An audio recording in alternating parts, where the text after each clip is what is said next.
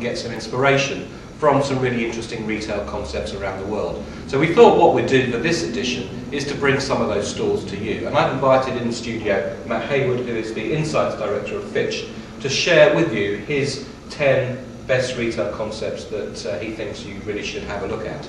And in today's environment, it's nice to get some inspiration away from sort of the doom and gloom and get some inspiration, because at the end of the day, having retail concepts that consumers and customers feel excited about is one of the key drivers of driving retail sales. So, Matt, very warm welcome, and let's start off in probably no particular order, but let's start off with the first of your top 10.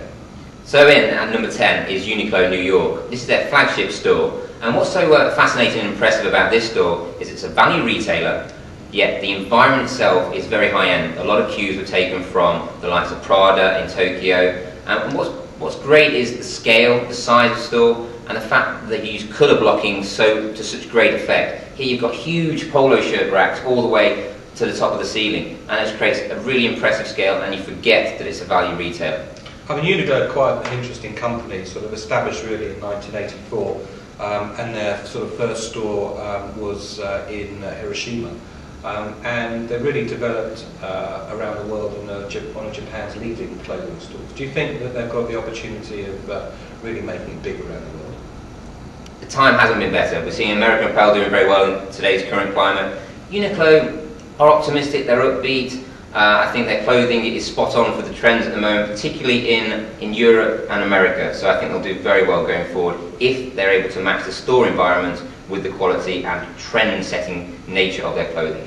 I suppose their market positioning, if you take sort of an American context, is wanting to have the style and sophistication of probably J. Crew, but yet the pricing of the Gap or something slightly lower than that. Do you think that the way in which the store comes across that positioning works? From the stores we've seen around the world, it does, and what they're great at, as opposed to J. Crews and the Gaps, is making sure that each store fits the environment and the community that it's within. So it's very different in Tokyo to New York to Chicago, and that's great because so are consumers. Great, that's good. That's number 10. What's at number 9? Okay, in at number 9 we have Sephora, the French beauty and drug retailer. Why I think Fitch loves Sephora so much is that it's such an optimistic environment. There's always something going on. It's a great buzz around retailing. There's plenty of staff, there's plenty of makeovers. It really exudes the latest and newest in beauty trends. So from a store environment, it's also very good at editing ranges, giving you top 5s, top 10s, and a very opinionated point of view of beauty products. Of course, Sephora really were the first in this area to break the mould. I suppose beauty products were very much the provenance of some of the department stores. They were behind glass, and along came Sephora and really looked at the market in a different way. Again, do you think that this is something that can work universally across the world?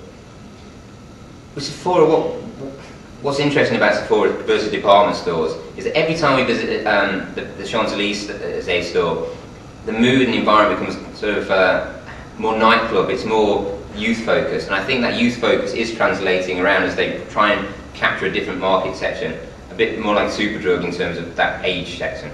Of course, Sephora are owned by LVMH, Moët Hennessy, Louis Vuitton. Clearly they've got a lot of scale and a lot of resource in order to put behind their marketing. But I think it is interesting that most of their marketing is by word of mouth, as opposed to the way in which some of the big sort of beauty companies have gone. It is, I think in store as well, that they don't celebrate things that much. It's a case of you have to keep going in week after week to see what's new, and Sephora will always try something new. They were the first to have male beauty ranges from Jean Paul Gaultier. Here we're seeing some examples of their new natural or organic ranges. They'll try it. If it doesn't sell, it doesn't work, they'll move on. They're a fluid and dynamic company, and that's what gives them the driving retail energy.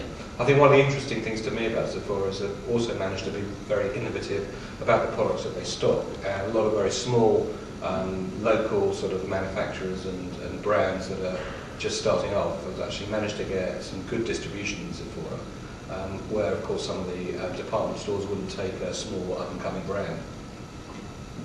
They're very much taken at the Selfridges line. It's about being the art of the creator, and I think that's really important, and it's something they do is get a great mix of well-known brands and new things. So that again drives footfall. It's almost a sort of retail ritual to go to Sephora each week to see what's new, to see what new brands you can spot and make big.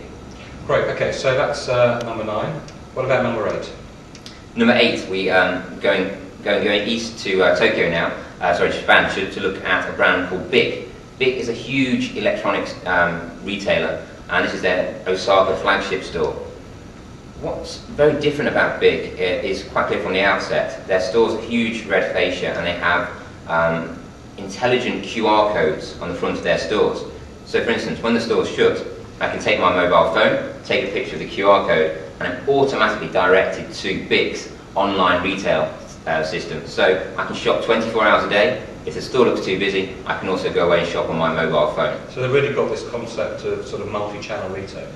Multi-channel, and they are leaders in technology, retailing and product selling, so it's only right that they should also practice what they preach. And what's the in-store environment like? I must say it's nothing quite prepares you for a big store. They are crazy. Every single brand tries to shout louder than the other. And by shouting, I mean men and women that actually shout and try and get your attention. So it's very much a market environment. The use of colour is to the extreme, a lot of bright, bold colours, and it really is an absolute tour de force and quite an overwhelming experience. But once you've had that level of overwhelming retail, everything else just seems a little bit too calm and sedate. And does that sort of madness, does that help with the overall value proposition? I think it does. Again, it goes back to that market feeling. It feels like this is the place to the only place, because there's so much range and choice, and there's such a specialist. And through that being a specialist, you think you can't get at a better price. And what a great way to compete online. I mean, there's no substitute for the first-hand experience as opposed to the online experience. So it's a driver for retail. Okay, so from Tokyo, where do we go from next? We definitely come down from the madness, and we look at Daylesford Organics flagship store in the Cotswolds. What Daylesford have done very successfully, I mean, this is the store entrance, you'll see, it's not on the high street, it's actually located on the farm. So this is about a reconnection with the ingredients, and I can't think of a better provenance story. The farm's there, the products are sold in store, from farm to fork in a few metres.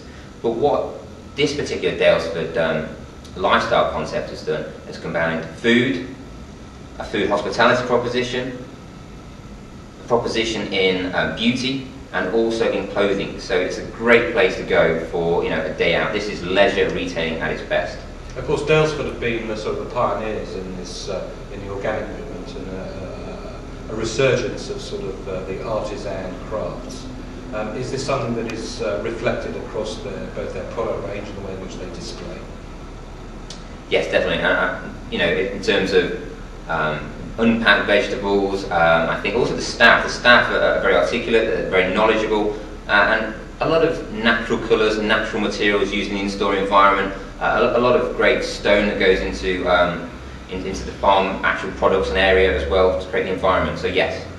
A lot of people say, well, actually, the Daylesfords of this world, they're very one-offs. What lessons are there for more sort of mainstream and volume retailing from the way in which Daylesford have worked and positioned and displayed their products? When you go to these stores, I think you only have to look at the set of people that go. It's very much a community, and it feels very different. And people don't necessarily, they want to spend time here. So they've created what I would say is a decelerated retail experience, and one that evokes a day out experience. So I think in terms of learning, we're seeing a lot of convenience with food, which is a definite trend and has to be accelerated. But on the other, as a complete tangent, we also want to see a decelerated retail food and lifestyle experience. So I think the learnings are making sure you've got a format proposition that works across all those touchstones and in different areas. Of course, Daylesford now got a number of different outlets, not only their in a sense their home, their farm outlets. They've got some concessions in department stores like Selfridges.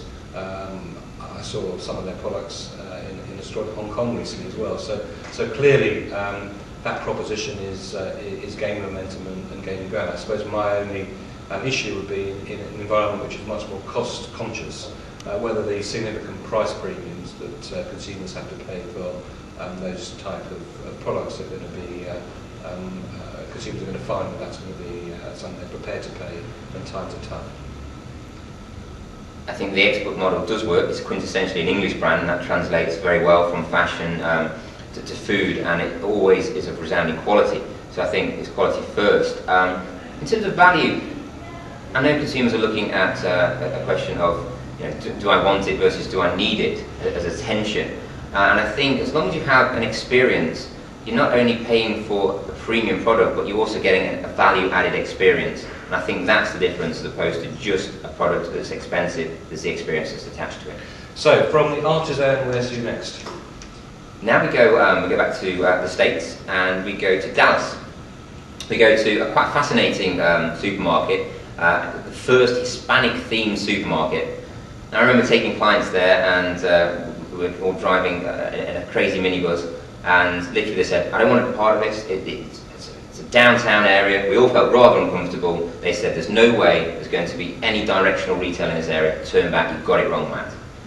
I had to hold myself together, compose, and said, no, bear with me. We got to this store, and from the outset, it was completely different to anything we'd ever experienced before. So give us a feel for A, the product sector, and then B, the experience as you walk through the door. Product, straight away, you know you're somewhere different when they're selling cactuses for consumption. The focus is on chilies. This is really about a carnival atmosphere and a celebration of Hispanic food. It's done in a completely dark environment, black gloss ceiling and floors, lights. It doesn't feel tacky, which is a great thing because they really showcase the food. The lighting is spot on in the sense that it is very directional and celebrates the food, so that's all you see. You have a journey of food and hospitality. And Dallas is quite an interesting area actually, because a lot of new development concepts start off in Dallas. So it's always a good place to go to see the latest and the greatest. It is, and I think for quite a while Dallas has traded on that, and unfortunately those concepts haven't always gone anywhere. They've stayed there for a good 5 or 10 years. What I hope we'll see with this is, if not in a whole format, elements of the ethnic-focused retail will develop. And I know Walmart are now also looking at Hispanic-themed stores as well. So this is a real hot learning bed. Yes, in fact, I think it was only this week that they announced that they are going to trial a new Hispanic format. So if you wanted to give a bit of advice to Walmart, which elements of this concept would you say they need to put into their new Hispanic format? Focus on food and food production.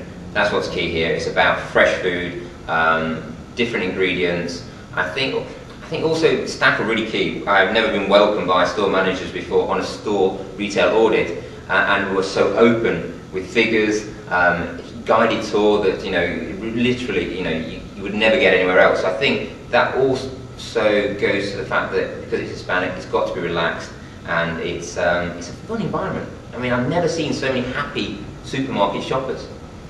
Excellent. Well, that's that's a really good environment for consumers. Frankly, happy consumers mean they probably spend more. So.